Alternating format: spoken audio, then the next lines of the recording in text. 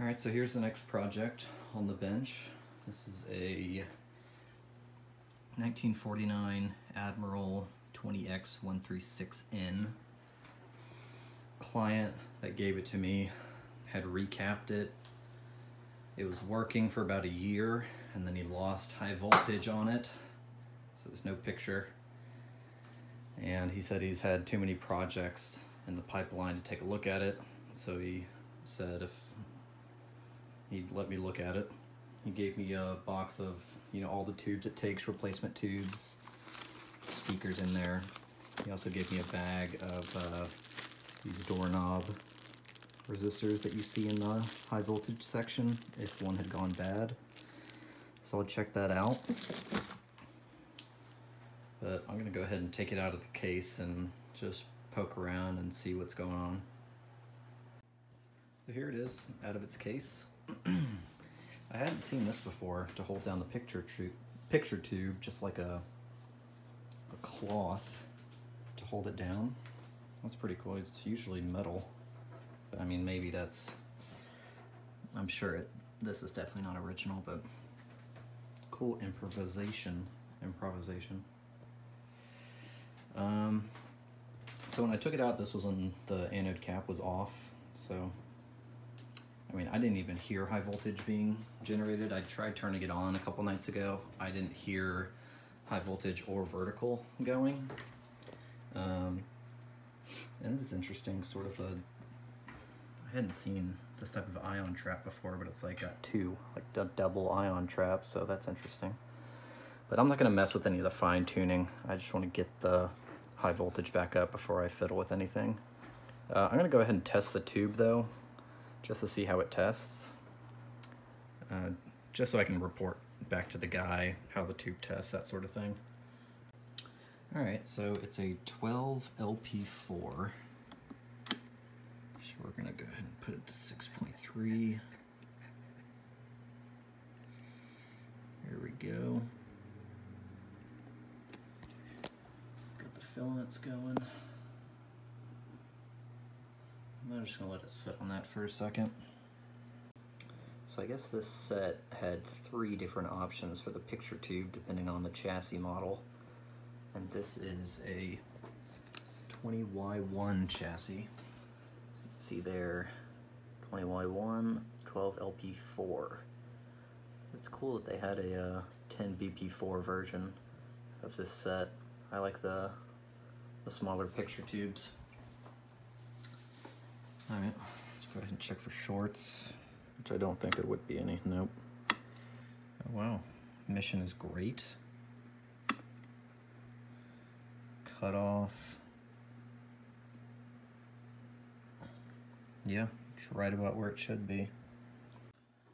So looking under it, he did a good job replacing all the caps and some resistors. And it looks like the doorknob cap was the culprit, so you can see it back there sort of just moving around, and I think it was supposed to be screwed into here, and it came, I guess the screw fell out or something, lost high voltage because nothing else seemed out of place or it came unsoldered, none of that. So yeah, that looks like what happened. So I'm going to see if I can take the high voltage cage off and see if I can get under there, because that looks like a pain in the ass. Alright, so that looks like that's exactly what happened. You can see rectifier. It's supposed to go down. Let's see if I can focus down there. There we go. It's supposed to go down into that little hole the doorknob cap is, and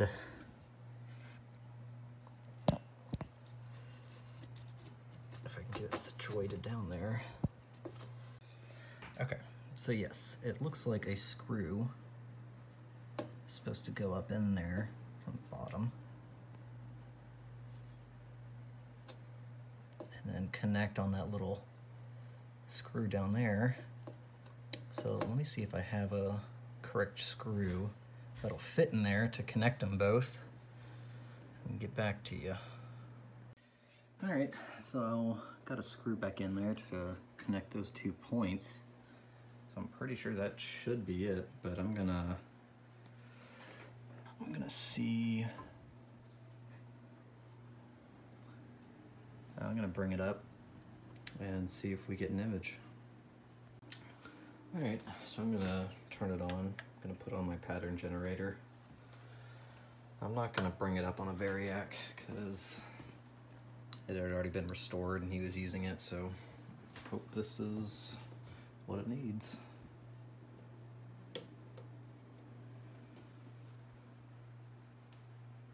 .154 watts, 120 dropping. It's good.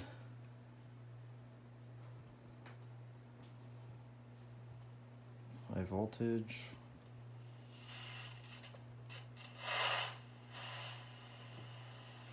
Where's the brightness control?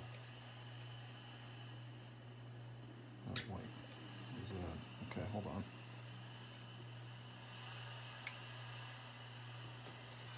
So what's going on here?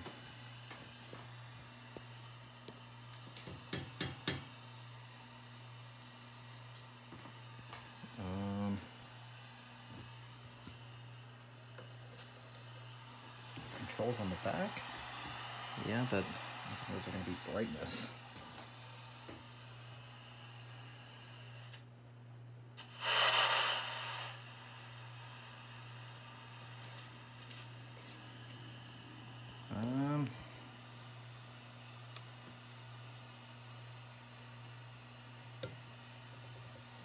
Oh, there it is.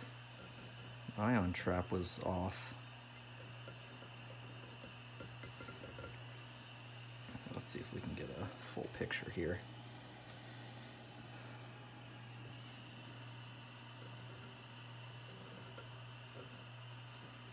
Move it back, now move it forward. Yeah. See if we can get it on a channel that'll work.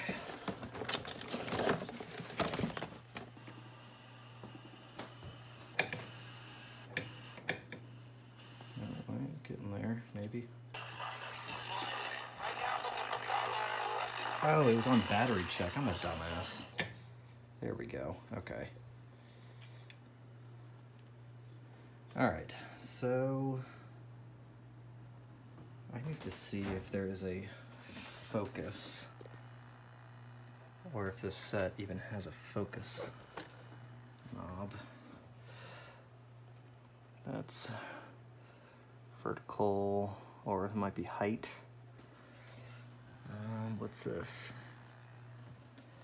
Let's see. I think that's vertical linearity or height. Can't tell right now. Let's see. Horizontal drive, horizontal lock. No. Maybe this had a focus knob on the front. I know these old sets did have that. Oh, there we go. Wow, I was correct. I mean, that doesn't look too bad. Oh, hold on. That actually looks pretty good right there. Well, let me figure out what the width, where the width control is, if there is a width control, because that could help out over there. This side, that side look pretty good. So I'm gonna work on the Electron beamer director a little more. See if I can work out that height. It's still getting that cutoff.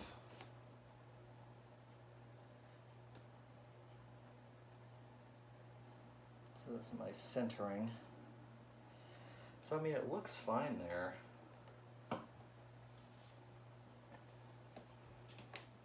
I just would like it to be a little better. I'd like it to be better.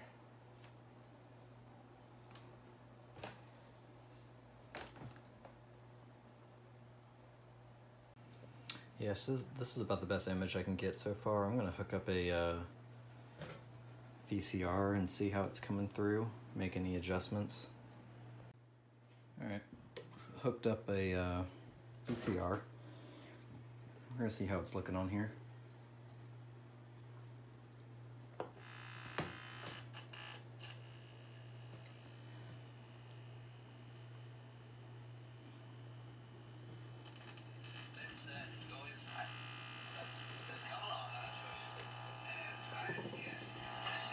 Down here. That's it.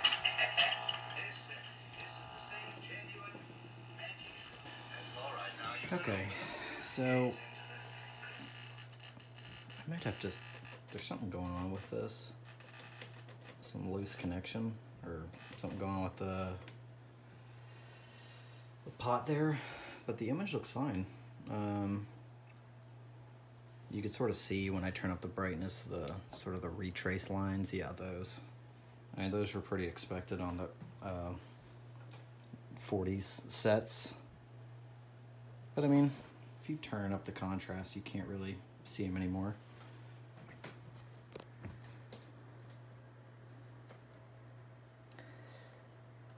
So I mean, once I put it back in the case, I don't think you'll be able to see, you know, up top there. I'm gonna reach out to the client and see what he would want, but I think the image looks fine.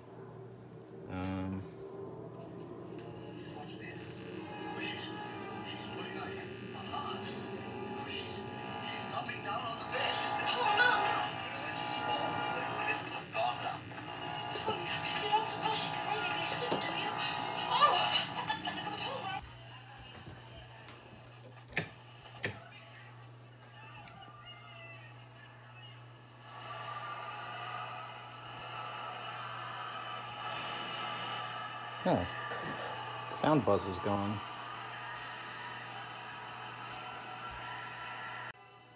Okay, so the sound buzz is gone for some reason. And this picture does look more full now, which I like, of course. Well, you can still sort of hear the buzz. Maybe just because it's a loud scene. I mean, the picture looks really good. And this tube test's great. My client is going to be happy about this.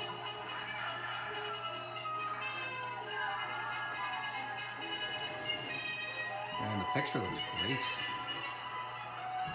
I'm happy about this.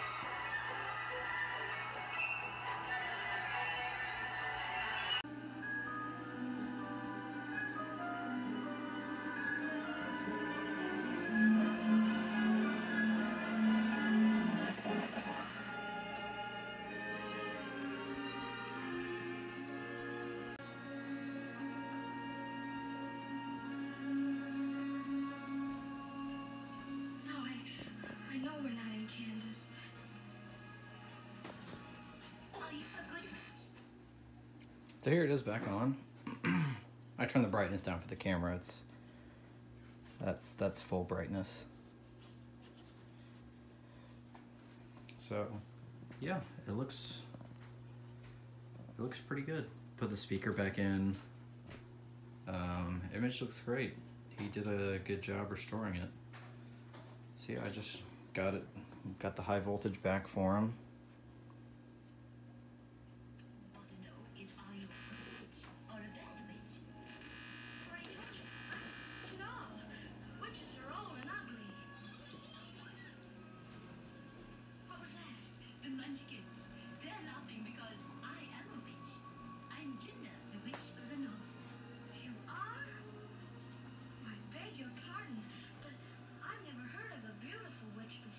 So yeah, I turned the brightness down for this, but yeah, image looks good. I like this TV a lot. I love the roundy tubes, the late 40s, early 50s. I'm currently still working on my Zenith porthole, so I sort of have the same problem with the centering over here. So I need to, that's probably going to be the next video I make, is trying to finally get this working, because a picture showing up on that tube is going to look just beautiful. So I'm looking forward to that. But yeah, this is just a quick video, just getting high voltage back on this restored set, and some of the, I guess, things you should watch out for loose solder connections if it was working before. Just look around the high voltage area.